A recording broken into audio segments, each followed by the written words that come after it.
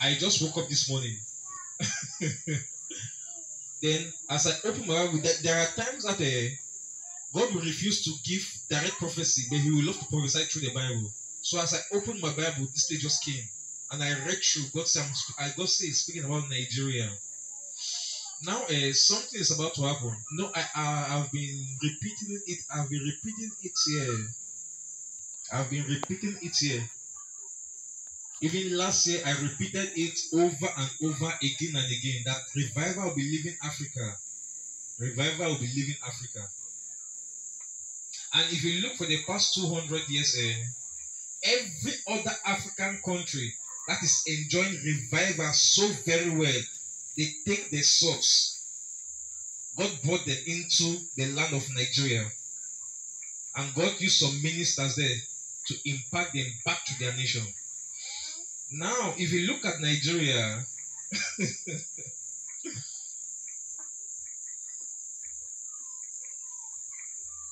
there are things that God is exposing now everywhere, from the government to the church.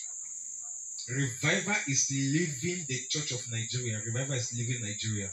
And once revival leaves Nigeria, I'm very sorry, if revival leaves Nigeria, then revival has left Africa. Yes. When revival leaves Nigeria, then revival has left Africa.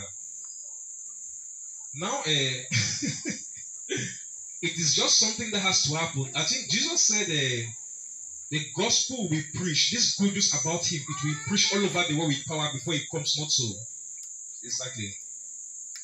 So every continent in the world has to enjoy this revival, this preaching and teaching with power. And revival is saying bye-bye to Africa, it is going to Europe. Revival is going to Europe.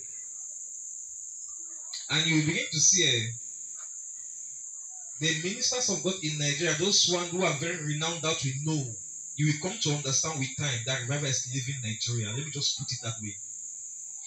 Then you will see that it will be by those spiritual students, those spiritual sons that TB Joshua has raised. God will establish them, just a few of them, in Nigeria and some part of Africa. So that if you, as a minister of God, if you want to start, you have to go there. You have to go there. It's just something spiritual that has been happening in the past. Now, if you see the children of Idahosa, God established them well, and those ministers of God from all over Africa, God established them through them. Now, the sons of Idahosa are going. Now, the very few of Joshua, God is about to establish around Africa. There will be very few. But the rest who are now in operation, I don't know how to say this thing. But in time to come, you understand what I'm saying. Remember, it's leaving Africa. It's leaving Africa, is going to Europe. We have enjoyed revival in Africa for 200 years.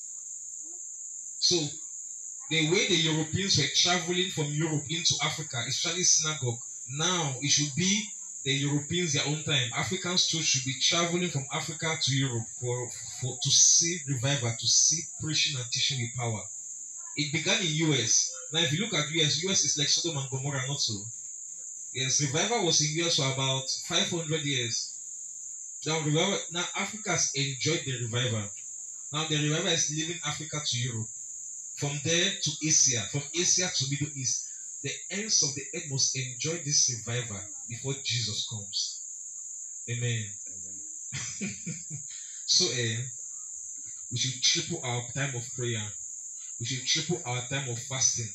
We should triple our time of meditation upon the word of God, because let me be very frank to you.